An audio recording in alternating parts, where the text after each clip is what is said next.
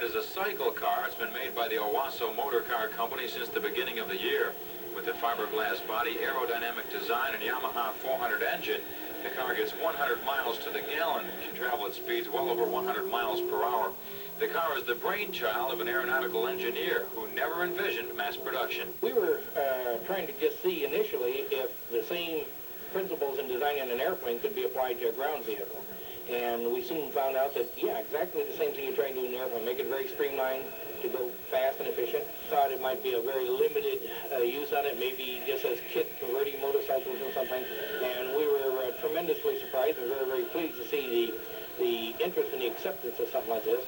35 employees currently play a part in producing the car. So far, they're putting out at a rate of about 10 a week, but should be up to 75 a week by June.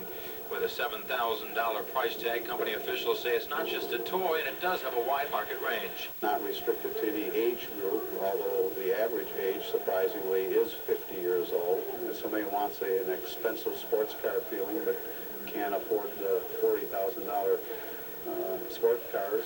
If you want one, don't hold your breath. This is the only Litestar plant in the world, and orders for the new cars are 2 years behind.